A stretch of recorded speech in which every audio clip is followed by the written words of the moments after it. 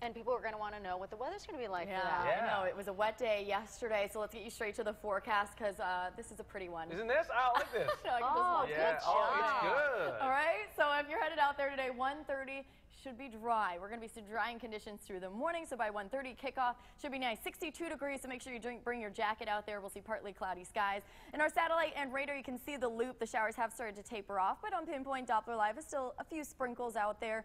Again, very, very light, anything we see this morning, but we've been seeing the roads. They are wet out there. Again, leave plenty of time for travel. I know you're probably just starting to wake up right now. You don't want to get out of bed. Do it. You'll thank yourself later. This afternoon, temperatures in the low to mid 60s for the coast and our inland areas, 63 for Poway and in El Cajon. Coming up in 10 minutes, I'm going to pinpoint our next colder storm when highs dip down to the 50s. Renee.